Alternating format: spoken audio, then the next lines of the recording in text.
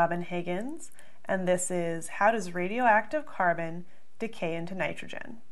Okay, so first we have our carbon atom, and carbon always has atomic number 6, and there's several different isotopes of carbon, but the only one that radioactively decays into nitrogen is carbon number 14, which basically means it has 8 neutrons.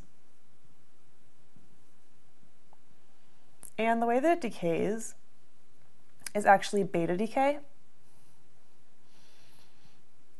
And so every different type of decay has a name just based on what it does, and it basically just follows the pattern.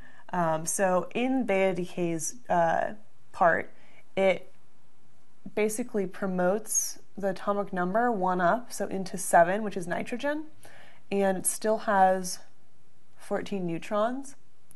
And then during this, it also releases an electron, and it also releases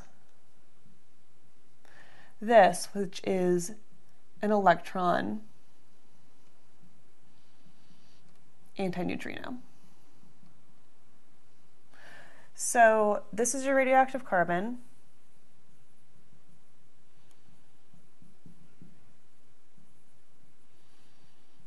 And the short answer is that it turns into nitrogen through beta decay.